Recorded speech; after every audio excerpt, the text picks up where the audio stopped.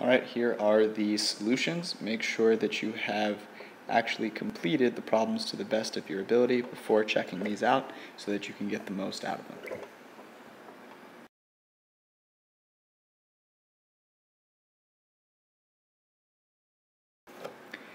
Alright, so here are the graphs. Notice that I'm just taking a look at the general exponential function and then making any transformations that are necessary. I've color-coded them so you can check these out for yourself. The one that I'm going to go over here is h of x.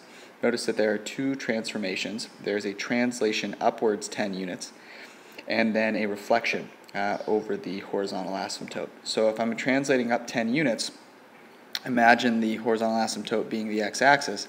It now translates up 10 units, and it's the line y equals 10. Then I reflect it over the line y equals 10, and it becomes this graph right here. Okay, so looking at the characteristics here, the first one, the domain is all real numbers. That's pretty self-explanatory. The range are all real numbers greater than 0, so I know that the y values will only be greater than 0, meaning above the x-axis. I get rid of this piece here. As x approaches infinity, it's my right end behavior. The y values are approaching 0, like that. And as x approaches negative infinity, the y values are approaching positive infinity. So I've graphed it like this. Once I've done that, it's pretty easy for me to define what a and b have to be. The a value has to be positive. The y-intercept has to be positive. So a has to be greater than 0. And we know this is an exponential decay function, so the base has to be between 0 and 1. Alright, a lot going on here. I've identified the input variable T, the output variable W. W is the U.S. minimum wage, and T is the number of years after 1960. So I've made a little table here, and then there are two ways that I can figure out my function. The first is with a calculator. I know I'm going to fit an exponential model, so I can go put these values into my calculator and have it find a function for me. And if I do so, I'll end up with this here. The output y is w, and the input is the variable t. One thing to note here is that t is 8 and then 16 because that's the number of years after 1960, so 1968 and 1976. If I'm doing this without a calculator, I'm looking at the multiplicative rate of change here. So I'd need to multiply 1.6 by 1.4375 to get 2.3. And this occurs over a change in 8 in the number of years. So what I'm looking for is something I can multiply by itself 8 times that will be the same as multiplying by 1.4375 once. In other words, I'm taking the 8th root of 1.4375. So doing so, taking 1.4375 and raising it to the 1/8 power gets me 1.046, the same base that I had from my calculator. So there's my base, and then I'm going to use one of the points to solve for a. I just chose this point here. I solve for a, and then this is my function if I do it by hand. Either way, I can answer the question, what will the minimum wage be according to my model in 1996? So T will be 36, and with the calculator I get approximately $5.6 an hour, and the model by hand I also get approximately 5.6 dollars per hour. So the model approximates a little bit over what the actual minimum wage happened to be, which was $5.15.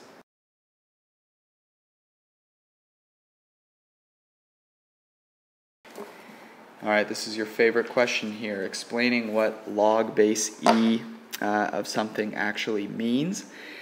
Remember that this can be verbalized as the power that e must be raised to in order to equal 27. Now, e is approximately 3. Not quite, we know this, but the whole number that is closest to it is 3. E is a little bit less than 3. So log base 3 of 27 is the power that 3 must be raised to in order to equal 27, and that's 3. Now, since e is a little less than 3, we know that we're going to need to raise it to some power that's greater than 3 in order to get 27. So log base e, or natural log of 27, is going to be greater than 3. Sketching the graph really briefly here, e to the x is very easy. There it is. And we know that natural log of x is the inverse. So sketching that function is just a reflection over the line y equals x, which will look like this. And ln of x, natural log of x, is not going to intersect the y-axis. Think about evaluating natural log of 0. The power that e must be raised to equal 0. That does not exist, and so there's no way for us to have a point on the y-axis. Solving each of these equations, pretty self-explanatory. I will note that natural log here, you are more than welcome to write this as log base e, so feel free to do so. And down here you'll notice right when I isolate my exponential expression, 3.5 to the x power, doing so tells me that that would need to be a negative number. And there's no way to raise a positive value to an exponent and get a negative number. So at this point I know I'm headed for a no solution. And of course when I solve for x, I get that x is log base 3.5 of negative 10, and that does not exist, so there is no solution to this equation.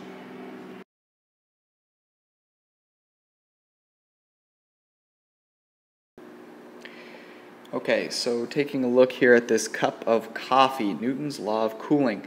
This would not be a bad one to sort of take a look at and analyze. You'll notice that the room temperature here is 75. My function is a decaying function that has been translated up 75 units. And knowing what the maximum temperature is allows me to figure out the leading coefficient A. So if I were to know, for example, that my maximum temperature was 185 and the room temperature was 75, I would be able to pick my leading coefficient of 110 and use Newton's law of cooling. That'd be something worth noting. So I can sketch the graph pretty quickly, as I have done here, and that will allow me to make sense of some of the questions that I am asked. Explaining how the structure shows me that the coffee is decreasing in temperature is simply looking at the exponential expression.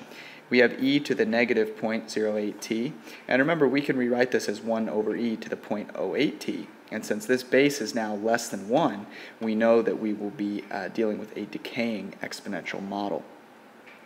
The temperature at the beginning of the experiment, quite simple. Evaluating F at 0 is 185, so I have a temperature of 85 degrees Fahrenheit. And then determining the number of minutes for the coffee to reach two different temperatures has been done here, and I'm simply setting F of t equal to those values, setting the temperature equal to 140 and 100, and solving as I have here.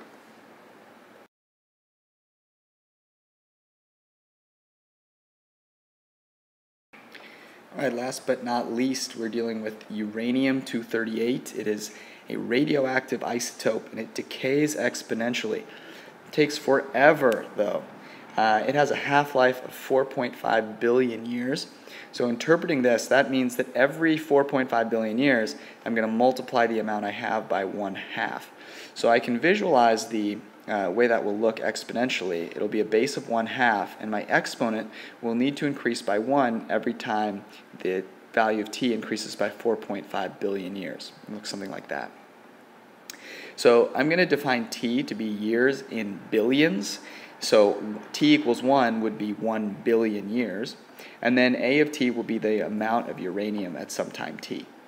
The question wants me to find a value of t that will take 100 grams of uranium and decay by 90%. What does it mean to decay by 90%?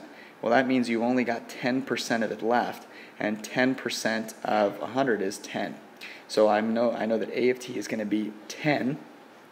I'm going to build my function here. My initial value is 100.